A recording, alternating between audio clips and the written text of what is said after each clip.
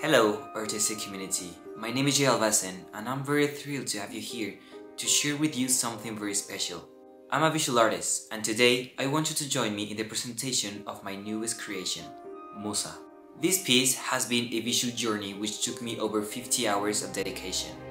In addition to exploring still life, which is not my usual subject, creating this artwork on a wooden canvas helped me better understand how brushstrokes and pigments react in different canvas. Musa is a unique representation of an oil bottle with bananas transparently depicted in the background. I must confess, breaking away from the general form my eyes perceive was a challenge, but that's what makes this painting so special.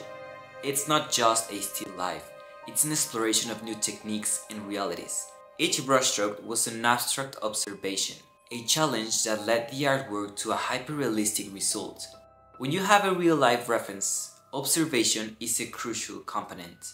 It's essential to meticulously analyze each fragment of the painting and break down the main composition into small abstract forms.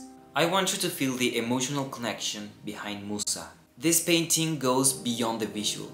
It's an expression of creativity, patience, and a constant pursuit of excellence. While painting Musa, aside from deconstructing the way I saw shapes, I found myself in a battle to find the right colors. Painting transparencies means accepting that if a banana is yellow and transparent over a bottle with liquid of any color, that banana is no longer yellow. For this painting, the combination of yellow bananas, a bottle with orange liquid, and a blue background made the banana shift to green tones.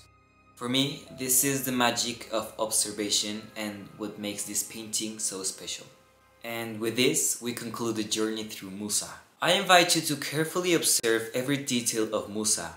How do you interpret the fusion of abstract and hyper-realistic techniques? Don't forget to subscribe for more artistic exploration and follow me on my social media to keep seeing daily art content. See you soon.